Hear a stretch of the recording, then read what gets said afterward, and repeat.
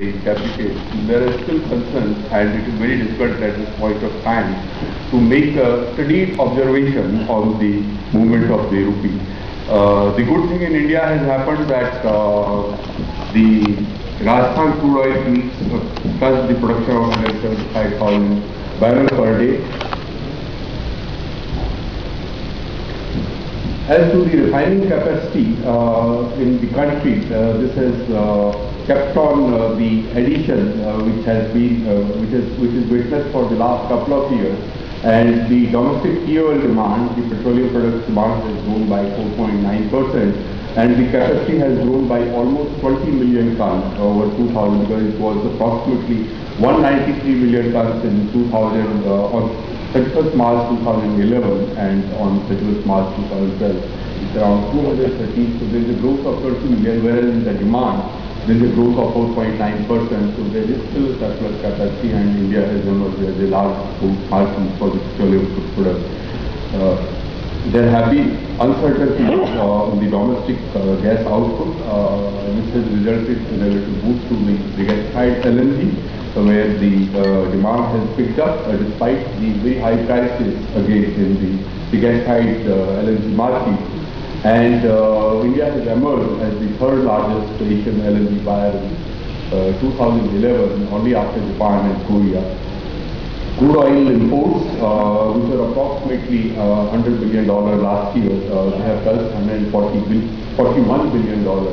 And if I go by the figures, that because we also export and we also import, the net impact of this has been approximately, it has gone up from 68 billion to 93 billion dollars, the net to net. That means we have not only imported crude oil, we have also imported the petroleum products, but at the same time we have exported the petroleum products. And if I might share the data with you, that the crude oil import was 141 billion, which was 99 billion last year. The product imports, because we import a lot of LPG, so LPG is one commodity in the country which is shortage. So it was petroleum products in general, imports were 14.9 billion, which was $12 billion last year. And the exports, because the prices have also been high, which was $40 million last year, they have been $60 billion. So if you net all this for import and export, there is a net increase of approximately $24–25 billion in the import bill, which has the consequential significant impact for the domestic economy.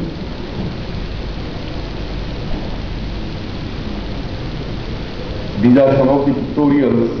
It shows the movement of the Brent, NYMEX, Dubai, and the Indian basket. And Indian basket has been, as the slide shows, almost as high as $125 per barrel.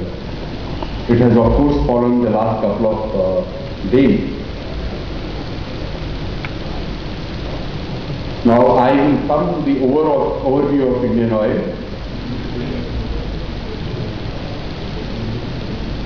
I think you all know this, including CPCL, which is our subsidiary. We have 10 group refining companies with a total capacity of 65.7 million tons, which is approximately 31% of the country's refining capacity. It used to be 34, but there has been a lot of additions in the country.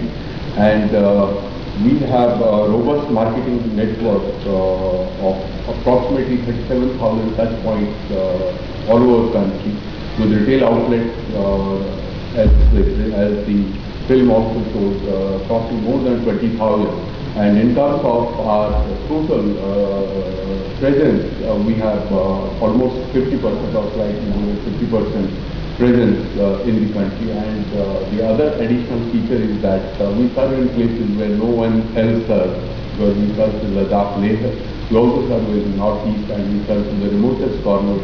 And if you imagine, 24 hours a day, 7 days a week, 365 days a year, it's a tremendous task to ensure that you get your petrol, diesel or LPG, even in Ladakh or any other part of the country. This is a tremendous challenge, but I'm very happy to share that the team of Indian Oil has made it happen, and it happens each moment, each day. The other highlight of the year, if I were to summarize, apart from that turnover, etc., has crossed an all-time high of 4 lakhs, etc. But in terms of the business implications, what I would suppose that the major highlight of the year has been that we have been able to turn around our petrochemical business on a whole, because we have presence in lab, we have presence in PTA, and we have presence in polymer.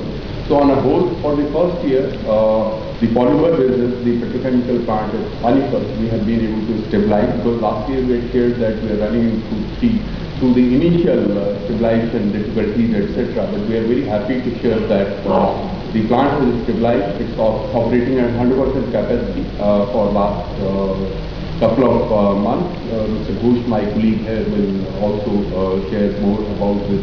And in terms of EBITDA, I am not saying that we are making net profit out of our business. But in terms of earnings before interest, depreciation, we have turned around, and the year on the whole has been very positive year. And we hope that with the stabilization of the plant and it's operating at 100%, we will see good profits in future. On the R&D side, again, we continue to remain the Asia's important R&D center and provide full support in all the segments of downstream industry. Our presence in natural gas and the other, especially the renewables, as the film also shows that we have built capacity. For the first time, we are able to complete this 5 megawatt solar power. This project was completed on 31st January 2012 against challenging time schedule, and I must compliment my team members from Indian Oil who made it happen, because there were every likelihood that this will slip. But we achieved this within the schedule that we had decided for ourselves. And on the wind farm also, that we have added significant capacity during this year. We had 21, and I think we have added 16.8 megawatts within the current year. 12.8 megawatt is the wind capacity, and we have some more commissioning on. And with that commissioning, we'll have wind power capacity of approximately 69 megawatts in the Indian Oil mode, with another 17 megawatts with CPCL. That will take it to still around 90 megawatts. And we have some more plans, so very soon we'll maybe in some time in future we'll cross 100 megawatts as the wind power is concerned.